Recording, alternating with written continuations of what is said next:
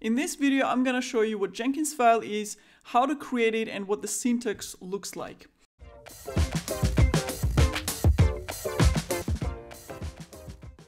So what is Jenkinsfile? If you're familiar with Jenkins, usually you would create new jobs or new builds and you would configure them. So basically what Jenkinsfile is that instead of you creating and configuring jobs on the Jenkins user interface, you would write a file or you would script that build and its configuration in a file. So Jenkinsfile is pipeline as a code. It's a scripted pipeline, which is part of this whole infrastructure as a code concept. And so respectively, you would create Jenkinsfile in your repository with your code. So I have this demo project here that I'm going to use to demonstrate Jenkinsfile and configure a build with it. The first step is to create Jenkinsfile in your repository. So I'm going to create a new file in my dev branch and call it Jenkinsfile. So code is where your Jenkinsfile lives. Now, how do you create a Jenkinsfile? How does syntax look like?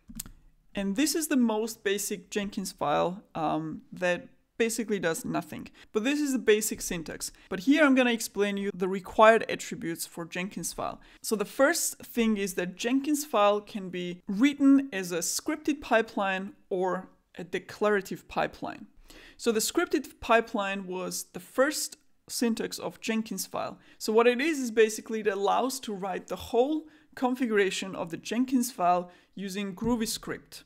So the only structure that you have there is this here, and inside of this is basically Groovy script, and you can write the whole configuration here in a flexible manner as you wish. So there is no predefined structure there. However, for people who didn't know or who doesn't know Groovy syntax or who hasn't worked with Groovy, is a little bit difficult to start with. That's why as a recent addition, they actually added declarative pipeline syntax for Jenkinsfile, which is easier to get started with. It has, of course, it's not as powerful as the scripted pipeline because here you're not limited in any way, but it's easier to get started with because you have a predefined structure. So this, what you see here is basically pre-given structure that you have to follow. But again, you don't have to think about how to script all this. So you just fill in the gaps. So what we saw here, the node definition is basically same as these two lines here. So in a declarative pipeline, you declare that you are writing a pipeline. And agent any basically means that this build is gonna run on any available Jenkins agent. An agent can be a node, it could be an executor on that node, whatever. And this is more relevant when you have a Jenkins cluster, so to say, with master and slaves, where you have Windows nodes and Linux nodes, etc.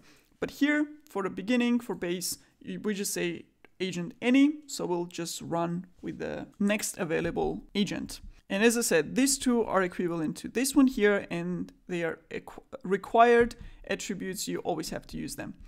The next required attribute is stages, and this is where the whole work actually happens.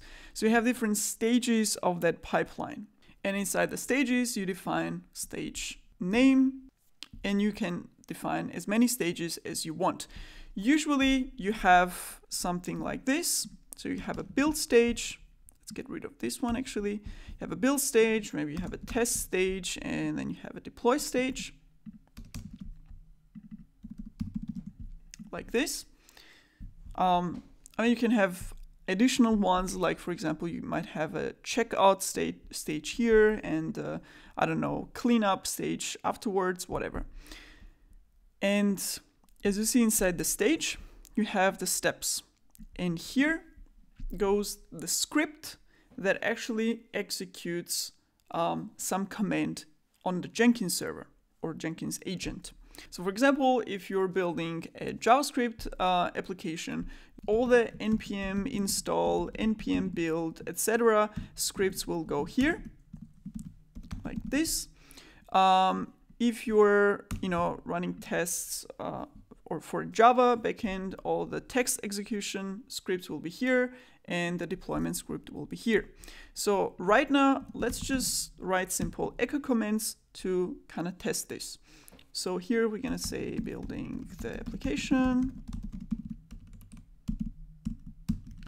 And here we're going to say testing the application. And here we are deploying the application. And this is a valid Jenkins file, and this should work already. So let's see, Jenkins file. Okay, so I have the Jenkins file, and that just basically echoes some stuff. And now let's see how to actually use that in a Jenkins pipeline. So the second step will be to go to Jenkins to create a new build. And I have to log in. And I'm going to call it my app pipeline. And I'm going to create a multi-branch pipeline. And here's the configuration where I select the Git repository that I want to build. So I'm going to configure the Git repository, credentials. If you don't know how credentials work in Jenkins, I have a separate video about that, what scopes of credentials there are in Jenkins, how to create them and use them, etc. And that would be it. So basically, this is my configuration, and here I can specify which branches I want to build. So I'm going to leave it at all the branches, and let's see what happens.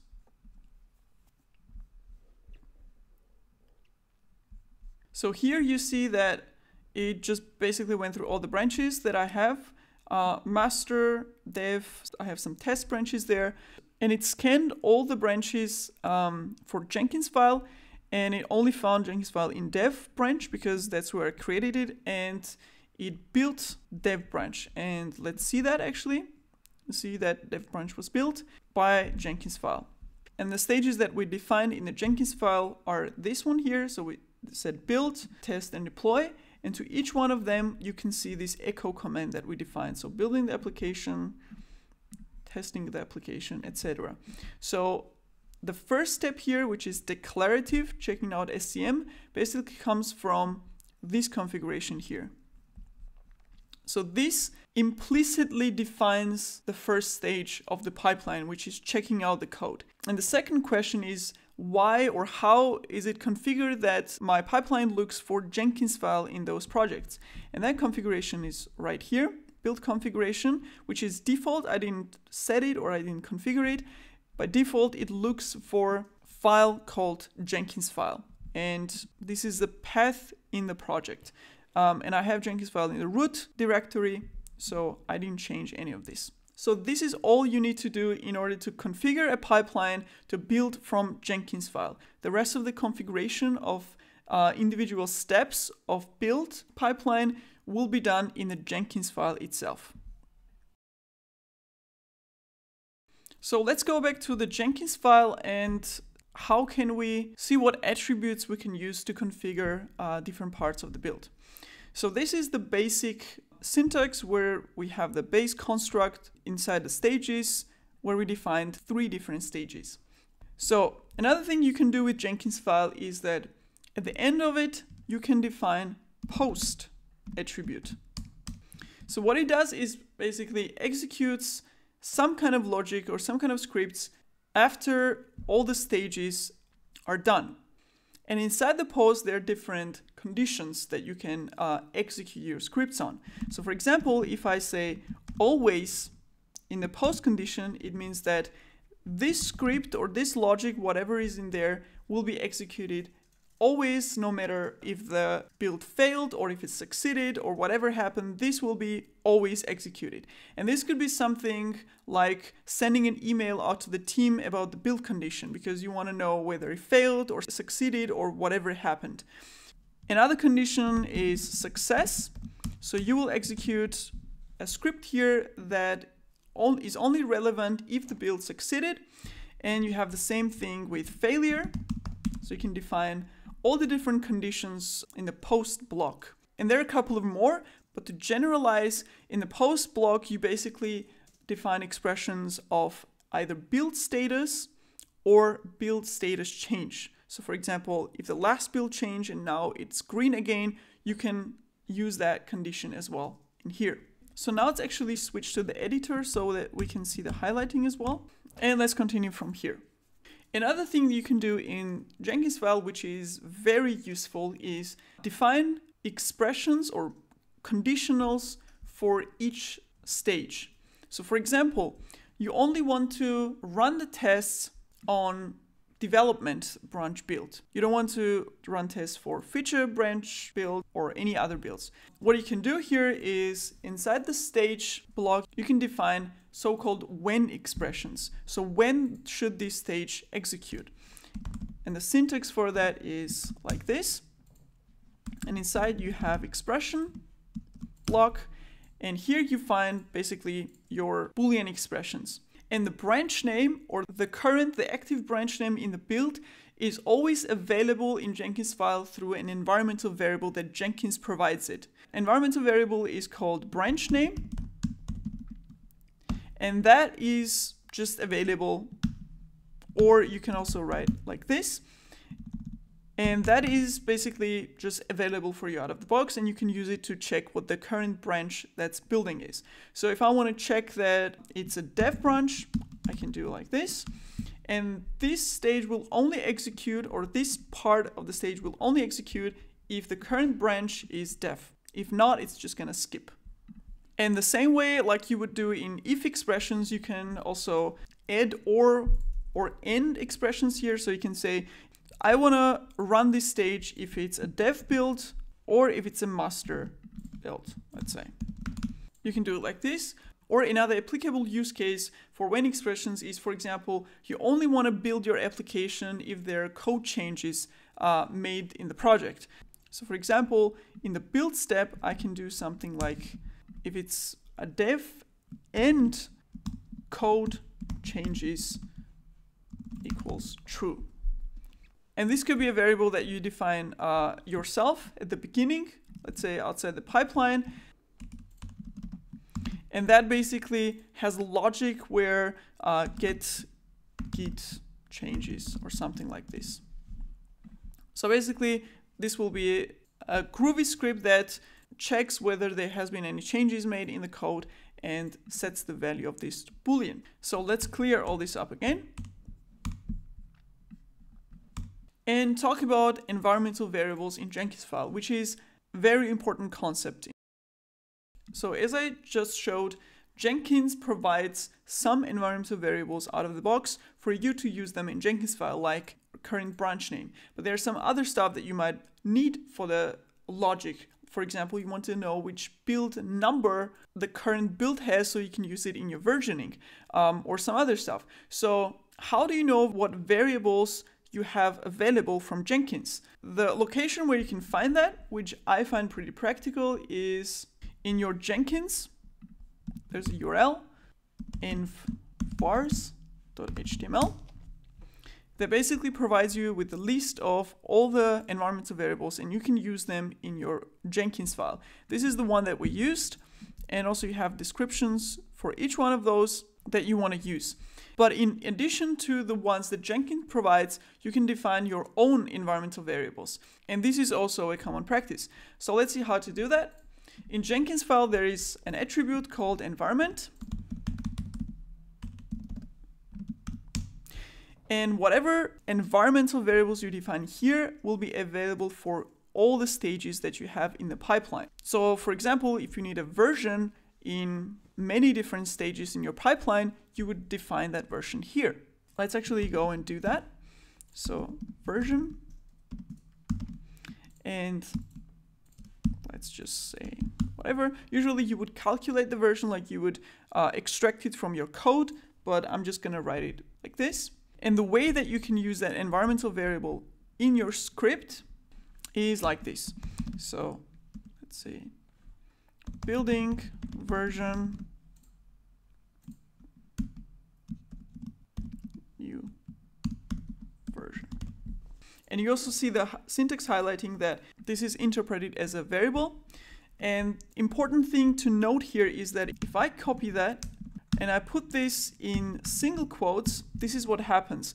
And this is a syntax of Groovy. If you want the variable to be interpreted as a variable in a string, you have to enclose it in double quotes. Something to be aware. But otherwise, if you have a simple string, you can use either. Another practical example of using environmental variable can be credentials. So for example, you have a stage that deploys your newly built application to a development server, let's say, and for that stage, you need credentials of the development server to connect to it and to copy the newly built artifact. So you would define credentials in Jenkins. As I said, I have a separate video where I explain how credentials work in Jenkins, different scopes, etc.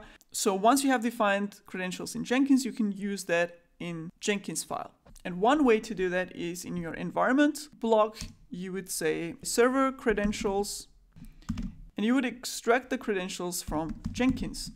And let's see how that works. So this is a method or function that binds the credentials that are defined in Jenkins to your environmental variable. And that is actually a separate plugin that you have to install in Jenkins. It's called Credentials Binding plugin, which makes it possible to use Jenkins credentials inside the Jenkins file.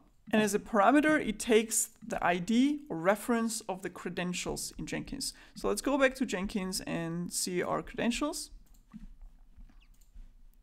So this is a global scope. And if I add here a credential, let's say username and password, I don't know, let's just say server, user, server, password, whatever. And this is the ID or the reference. Let's call it server credentials. And if I create this, I will be able to use that credential inside the Jenkins file using that reference or the ID that I provided. And now I can use that environmental variable in the stage the same way as new version. Again, I have to enclose it in double quotes and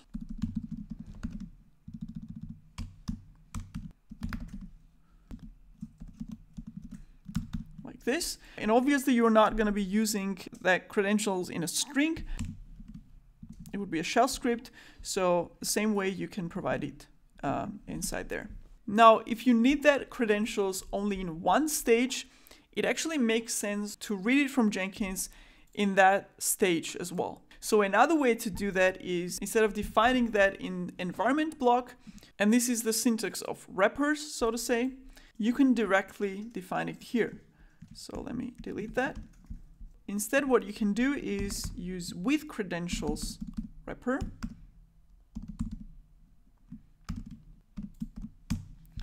And that takes as a parameter an object. This is object syntax in Groovy. And that object will be username, password. And that is basically a function that lets me get password and username of that credentials individually. So I pass it inside the object. And as parameters here, I can provide credentials ID, which is the same as here. And the reason why I can use username password is because the type of credential that I created, so the server user here is of type username and password. That's why I can use it here.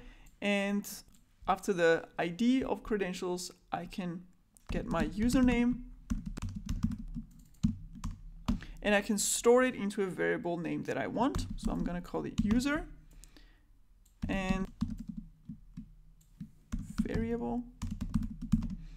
And I can store it into password. So what this will do is take the username and store it into variable I want to call user, and same with password. Okay, so now inside this block with credentials, I can use user and password variables. So if I have a shell script here, some script, I can, like, I don't know, copy the artifact to some place. I can use my username and password like this. So user and password. So this will be the script, some commands, some actual shell commands, and username and password variables inside the script. And as I said, you have to have these two plugins in Jenkins. Let's actually go and see those two plugins. So I have Credentials plugin that allows me to create credentials inside Jenkins UI. And I have Credentials Binding plugin that allows me to use those credentials in my Jenkins file through environmental variables. Let's clean all that up. Another useful thing that you can use in your Jenkins file is Tools attribute. So what Tools does is basically provides you with build tools for your projects. So if you have a front and back end application, you would have some build tools configured for that. Could be Maven or Gradle or some other tool that you use. And obviously, when you're building an application, you want to have those tools available. So for example, in build, you would run something like Maven install or Gradle build, whatever, and you need to have those tools available. And one way to have those tools available is through this tools attribute. And there are 3 tools right now that Jenkinsfile supports. That's Gradle, Maven, and JDK. If you need yarn or npm, for example, you have to do it in another way. If you want to have a complete overview of how tools work and how you can use any build tool in your Jenkins file from your Jenkins configuration, I have made a separate video on that where I explain the whole thing in detail, so you can check it out. But here I'm just gonna show you how tools attribute works. And the way you can define the tools here is using the name that is supported. So as I said, Gradle and JDK. And next to the tool, you have to provide the name of the tool. And that has to be pre-configured or pre-installed in Jenkins. And the way that you can check that is in global tool configuration. And Maven is, I believe, in most of the recent versions pre-installed and pre-configured. So you have that, and that is the name. So name of the installation that you have to provide in your Jenkins file using quotes. So this definition here will make Maven commands available in all the stages. And again, if you want to know exactly how to add new tools here and how to use them in Jenkinsfile, then you can go and check out the other video that I made. Another thing that could also be helpful in pipelines is parameters.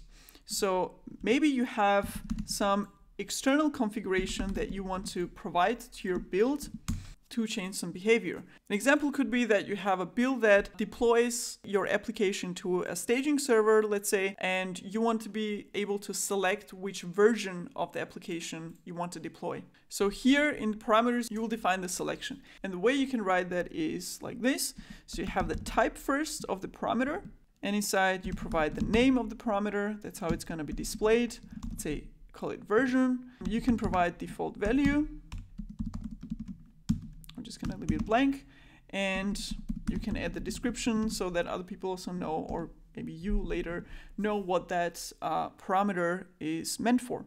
So let's say version to deploy on prod. And there are different types of parameters support. For example, instead of string, you can have a choice, which let's call it version. So instead of having to enter input a version name, you can have predefined choices of different versions that you can actually choose from. And here you're gonna say choices, and let's say on.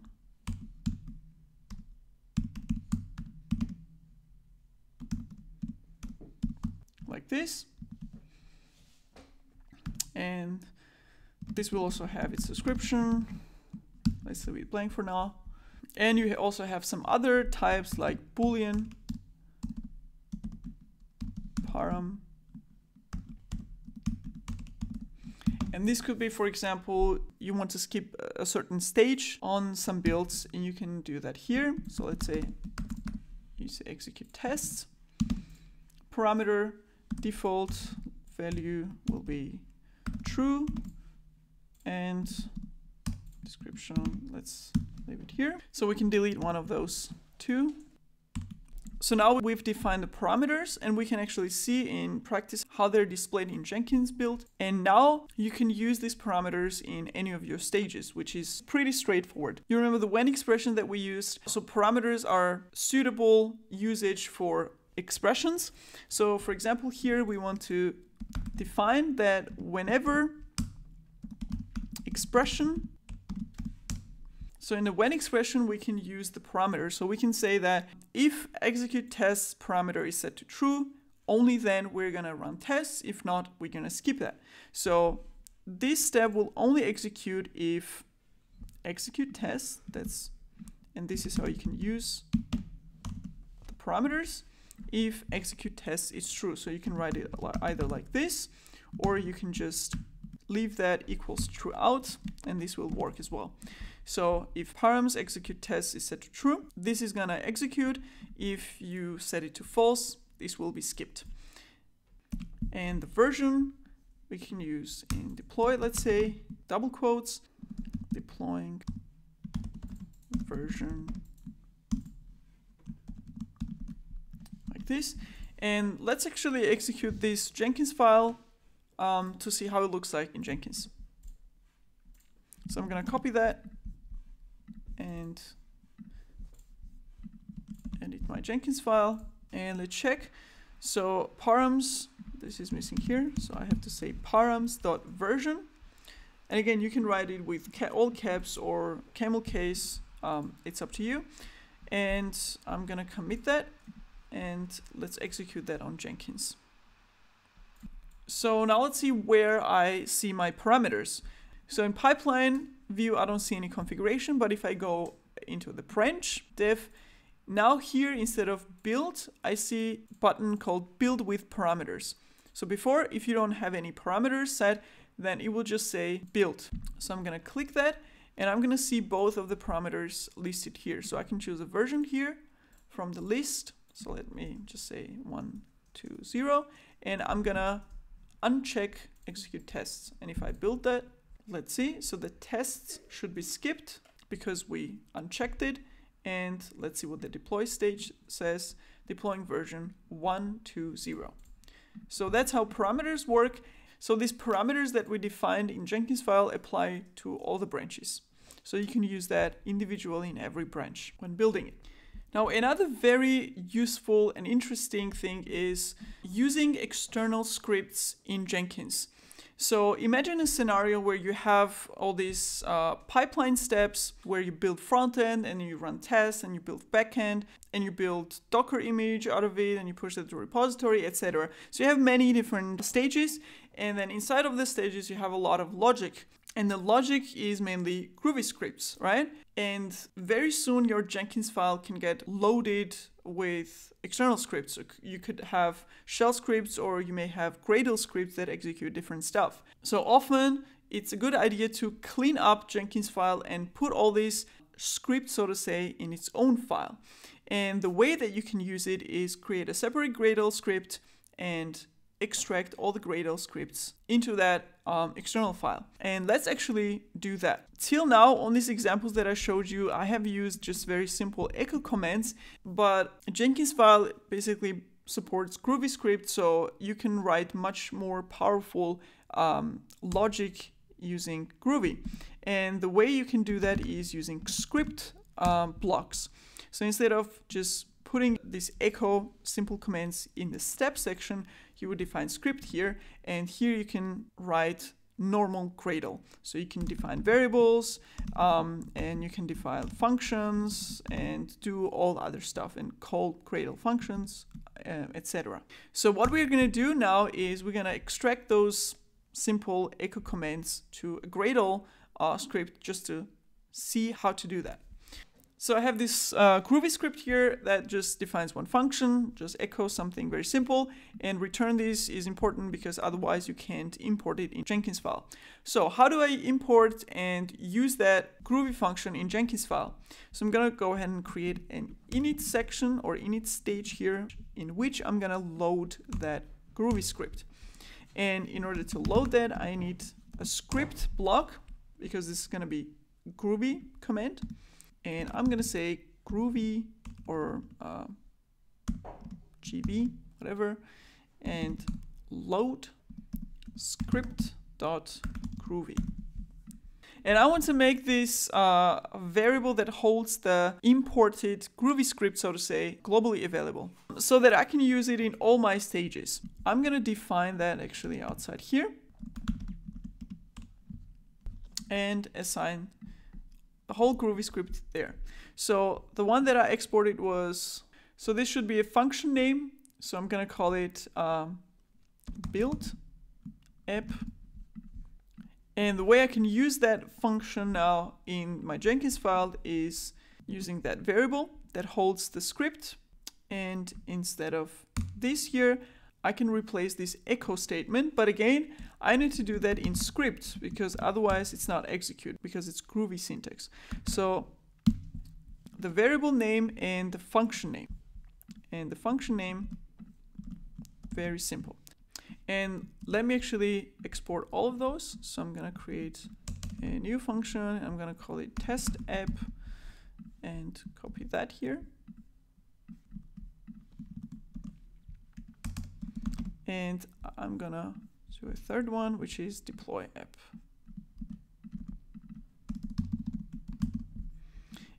And again, I'm going to copy the whole thing here. And I need to put them in script.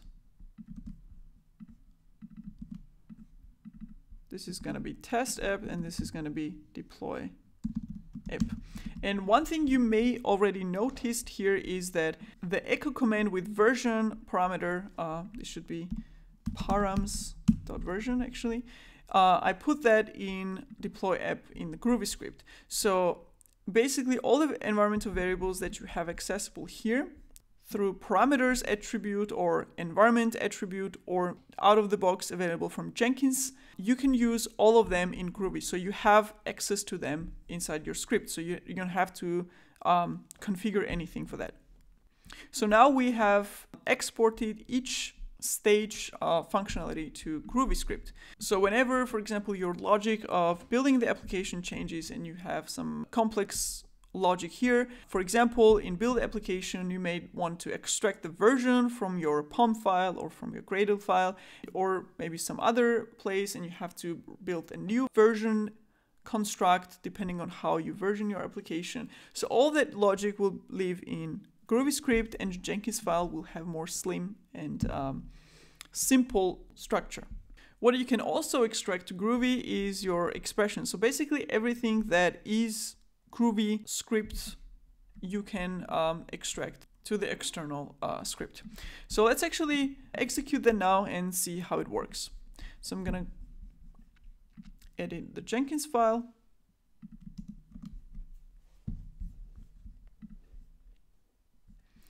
And I'm also going to add that Groovy script to my project. I called it script.groovy.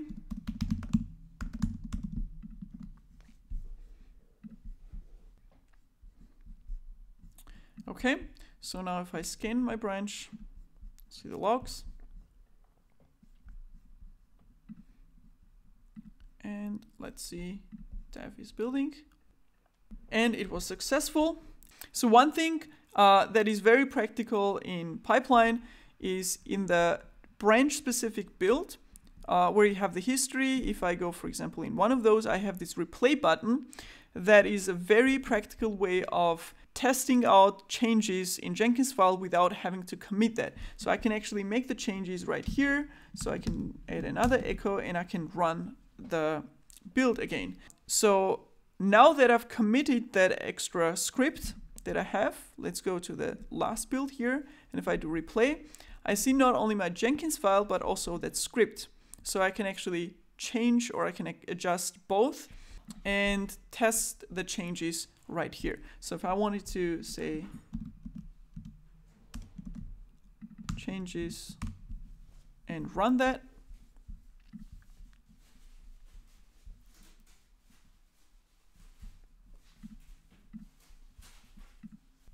I can see the new echo. And that's how you configure and use external Groovy script in Jenkinsfile. Thanks for watching the video. I hope it was helpful, and if it was, don't forget to like it. If you want to be notified whenever a new video comes out, then subscribe to my channel. If you have any questions, if something wasn't clear in the video, please post them in the comment section below and I will try to answer them. So thank you and see you in the next video.